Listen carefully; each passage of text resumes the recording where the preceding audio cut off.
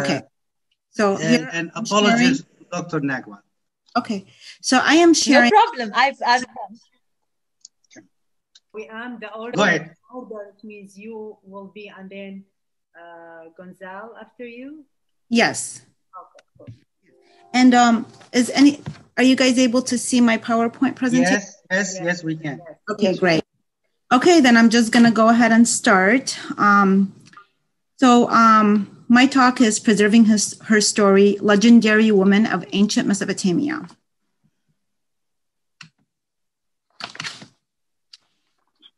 The land of milk and honey, known as ancient Mesopotamia and the cradle of civilization, is the setting for much of the Old Testament, including the Garden of Eden, the birth of Adam and Eve, and Prophet Abraham.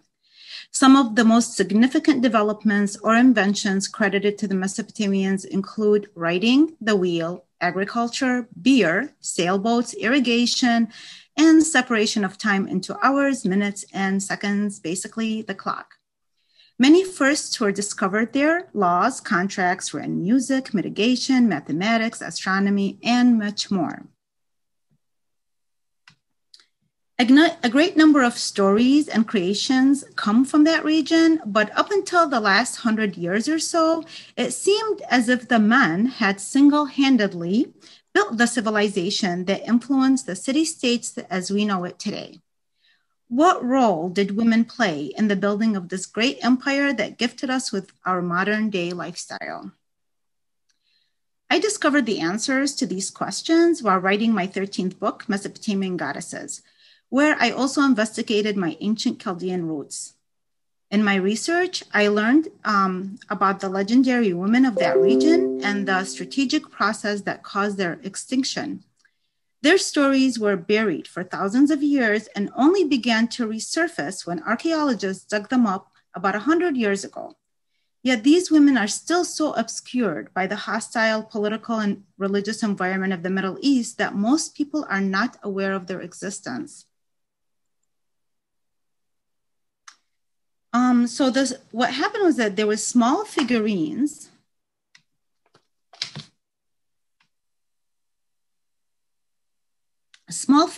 and other artifacts surfaced that proved that thousands of years ago, women had powerful roles outside the house. Women were very present in the archaeological record, but then start to disappear once prehistory turns into history. We are going to start, I'm gonna just focus on some of the women here. This one is my favorite, Enheduanna.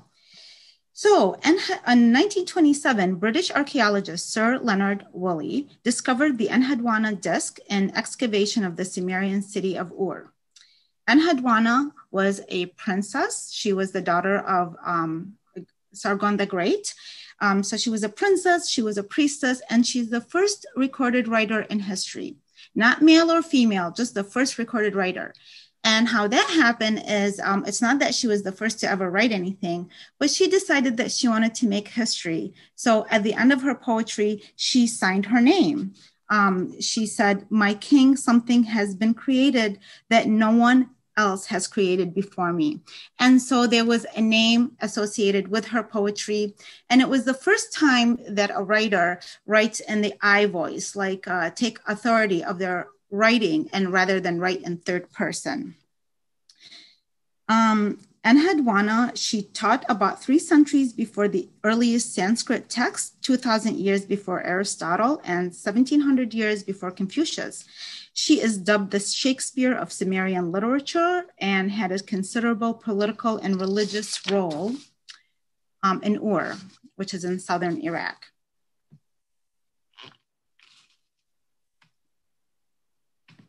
There she is. This is part of the disc, and she has her entourage with her. So, but that's it. She's like in the middle of the engraving.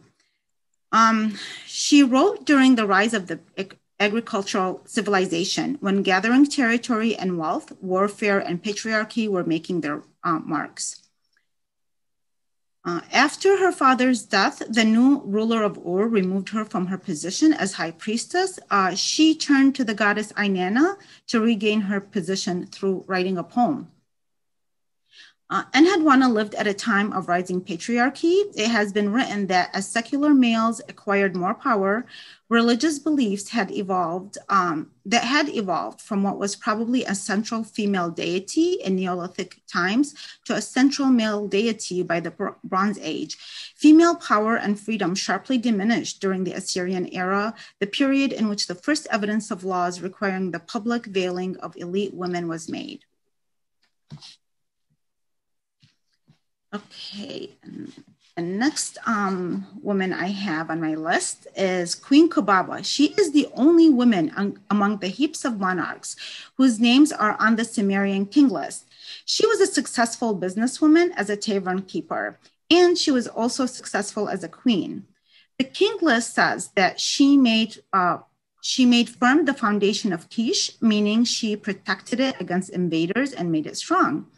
After Kish was defeated, the gods decided to remove kinship from the city and take it to the city of Akshak. Story has it that Kubaba then went back to being the alewife of feeding local fishermen who lived near her house.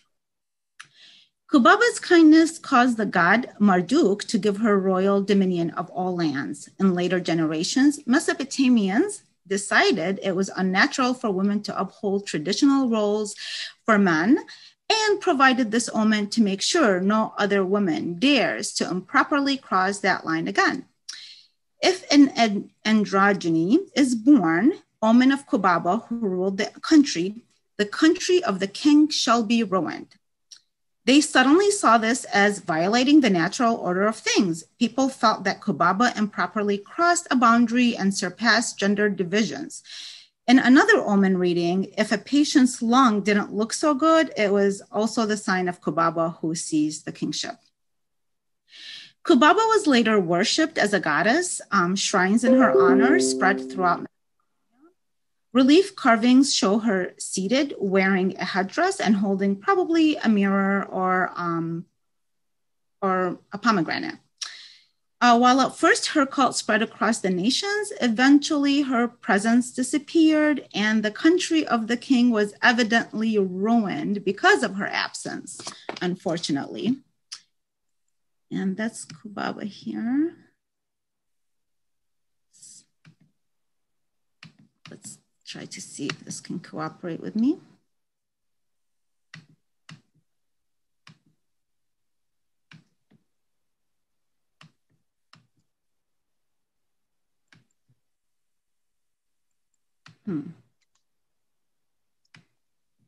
Seems like we're having a lot of issues with these.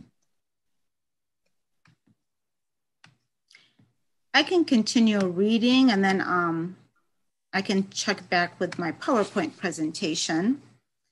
The next person, next powerful woman in ancient Mesopotamia was Gula, the great healer. Let's see if this works. Oh, there we go. Let me see if there was anything else about Kubaba. Yes, just the part that I already read. Okay.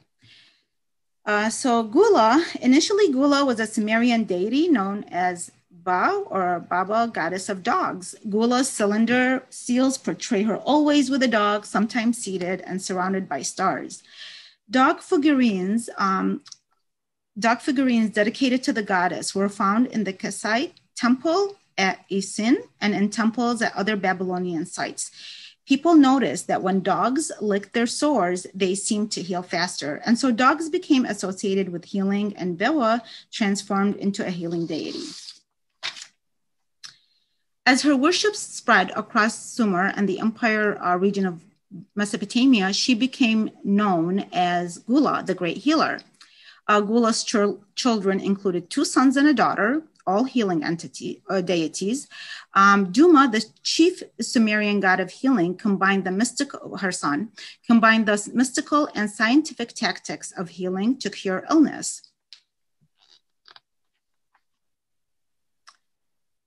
Associated with transformation and transition, he's often mentioned with his mother Gula, the supreme healer, in chants for healing. Damu was thought to be the intercessor through which her power reached physicians. Her other son, Ninazu, who carried a rod entwined with serpents, was linked with serpents, the underworld, and healing. This symbol was adopted by the Egyptians, later the Greeks, and today one sees the caduceus as in doctors' offices and medical practices around the world as a sign of Hippocrates, the father of medicine. A cult center for Gula, the city of Isin, is thought to have served as a training center for physicians who were then assigned to temples in different cities as needed. Doctors usually made house calls, but also treated patients at the temples. Women and men could both be doctors, with more female physicians in Sumer than elsewhere. Medical books from the library of Ashurbanipal indicate that doctors had a remarkable amount of medical knowledge and applied this repeatedly in caring for their patients and appeasing the gods and the spirits of the dead. People accredited this knowledge to Gula as a gift from the gods, so they regularly called upon her for help with conception through writings and summoned fertility, particularly when they felt that a supernatural spirit was interfering. She oftentimes was able to restore the person to health.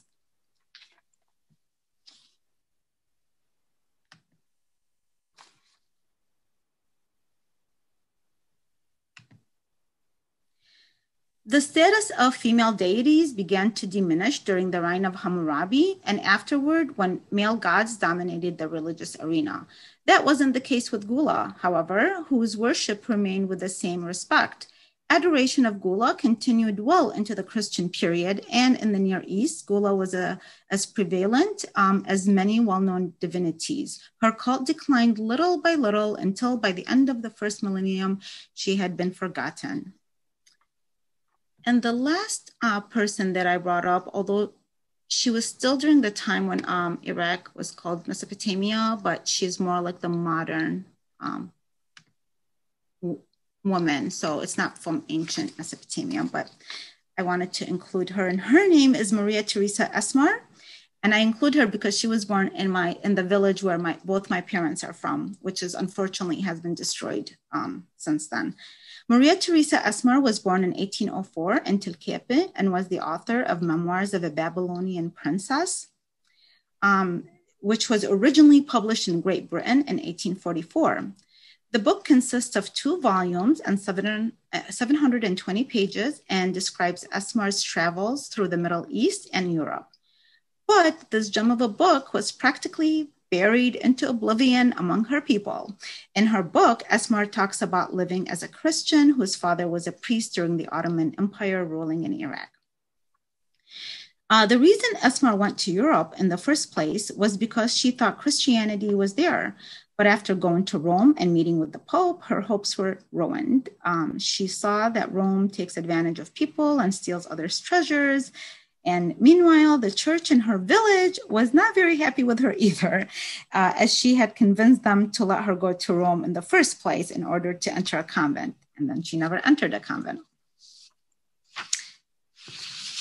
Although very religious and proud to belong to a religious family, Esmar did not look at the religion of Islam as an enemy, but as a friend. She was also very proud of her heritage and continued to wear her tilkiaf outfits wherever she went. She was a courageous and intelligent woman who spoke Kurdish, Persian, Arabic, and Aramaic at home and learned English and French during her 12-year stay in Lebanon and Italian during her 4 years stay in Italy or Rome. It is not known when she wrote the memoirs or in what language. There's her book.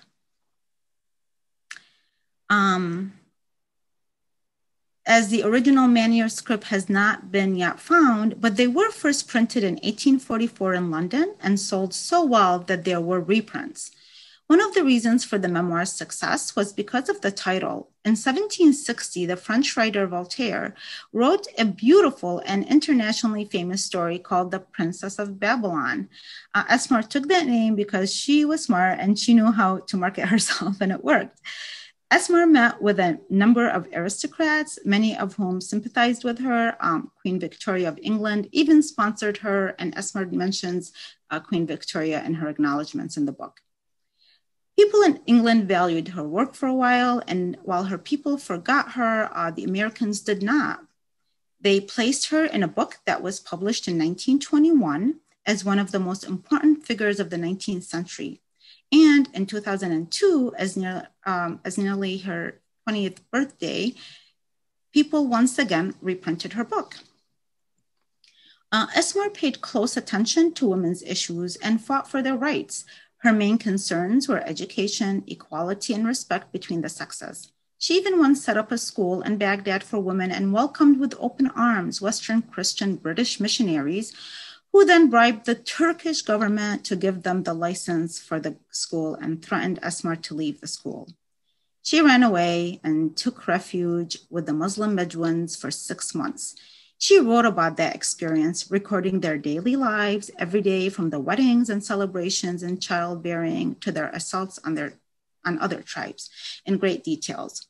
In her writing, she considered the Bedouin women to be the most beautiful and powerful women. Esmer herself never married, nor does she mention having had any intimate relationships. No one really knows when she died, as no birth certificate has yet been found, but it is said that her corpse was sent, as she'd requested, to Tilkiev. But again, there is no definite proof of that. What is for certain is that Maria Theresa Esmer was a woman that was talented, sophisticated, and ahead of her time.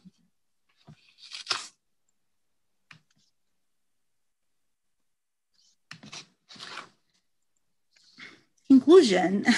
So the list of Mesopotamian female deities, queens, priestesses, and influencers is long. It's obvious from the position they had in ancient Mesopotamia that early on women were respected and highly visible. Unfortunately, their participation in the building of the cradle of civilization was omitted from our mythology until their stories resurfaced in the late 19th century through a series of cuneiform fragments. This omission has had dire consequences on our world, especially for our daughters, who rarely get a chance to view a version of themselves that's relatable and inspirational, rather than stereotyped and pigeonholed. The good news is that women who have closely studied the archaeological discoveries, who started to receive and enjoy more rights, have begun to disagree with the man-concentrated vision of the world, including the biblical story about the beginning of life on earth, that Adam birthed Eve from his rib, a story which gave the power and sacredness of her female sexuality as a giver of birth to the male gender. These women made sweeping shifts and many attempts to bring their feminine ancestral stories into memory, which in turn has helped them speak their lived reality.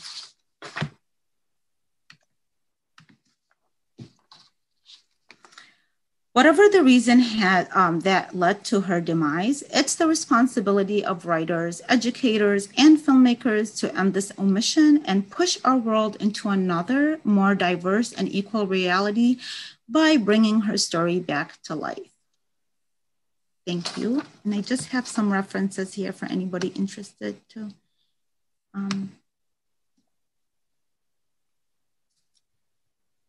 I set my time and I think I didn't go past it. Thank you, everybody. Okay. So thank you, Dr. Weam. Okay, we need to clap, and I must say something also about Miss Namou, Weam Namou, and that is she was wonderful in having arranged for me an interview that she actually posted, and I think we sent it to you, or we sent you a link. It was also there was also a text of this, her questions and my answers, and I must say that I enjoyed thoroughly the interview, and I would like to thank her publicly for her thought and for her warmth and for her insightful questions. So thank you very much. Thank you, Dr. Okay. All right. We've met so many wonderful women here. I hope I'll be in contact with them and there'll be similar opportunities. Okay. I have a question. Can I take a question? Okay, go ahead. I'll take one question. Okay, thank you so much. It's very powerful paper. You try to give us like evidence we are not part of male bodies, you know, male's body. We are not part of the man cage. So my question, because you return back with the Inkhidwana. So there is like many, what could I say, controversial ideas about this figure. So some of them, they said, said that Inkhidwana was in isolation segregation because she had a scabies. And that's why she started to— You had a what? Scabies. Baby? Scabies. Jarab. Oh, scabies. Yeah. You know what? I've never read that. She's been a strong part of my work, aside from including her in this book, but I've been studying her for years. I've never read that. It was mostly political because of just like things happen now, even now with the presidency change. She has piece of writing. She said, أنا أرى وجهي يتساقط يوما بعد يوم. And I think Amal al-Jaburi has a collection poems under this name. It means Inkhidwana, and she considered herself as Inkhidwana. So that's why you did not mention that. You mentioned that was just a piece. Right? She says in the poem, but that's because they threw her in a dungeon, basically. And she says, "You have turned my sex into dust." Does not deserve this, that they have ruined her. So she addresses it that physically you have done this to me, that you have turned my sex into dust, along with a lot of other things. And then she, in the poem that I mentioned, where she asks through a poem for the goddess Enheduanna, the goddess Inanna, to rescue her. And they end up bringing her back into the temple, but she never regains her position. So there was nothing wrong with her physically until they put her in prison, imprisoned her. Then that's what things started going wrong with her. Oh, okay, makes sense. Thank you, Weam. Nice job. Love it. And now I am so excited to introduce you because you are from my hometown of Michigan in the United States. And plus, I know your parents. I love your parents so much. I knew them long before I met you. And I just spoke with your mom like 2-3 weeks ago. I didn't even know you were part of this panel, but I will introduce you formally. I'm sorry. Maybe you're talking to me. Okay. Well, I'll skip that introduction when I get to you, and I'll just mention your name. But right now we have Miss Gomez Haydar Jamshidi. She is from the University of Manitoba, Canada.